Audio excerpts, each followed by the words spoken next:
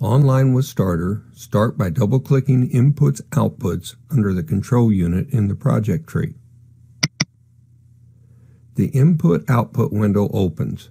From the Digital Inputs tab, note that the LEDs on the left side of the screen are grayed out while all of the LEDs are green on the right side.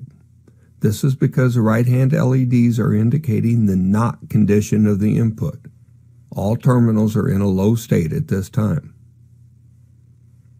Digital inputs 0, 1, and 2 have now gone high as indicated by the left-hand LEDs.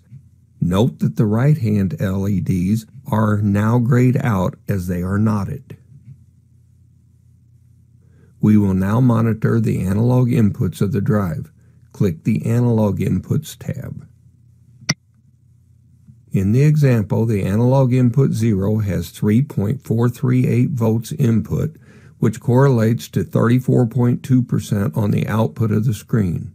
Analog input 1 has 1.1 volts input.